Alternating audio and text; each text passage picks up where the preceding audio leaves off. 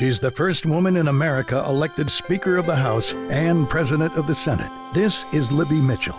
We have done it the Maine way. Unlike Washington, where there's gridlock, we passed 2 budgets and 2 bond issues. And that bond issue this year is going to put people to work right now. So these are real jobs. And in the construction industry, 30% of them are unemployed right now. We can put them back to work this summer and get this economy moving again. Democrat Elizabeth Libby Mitchell, because she gets things done.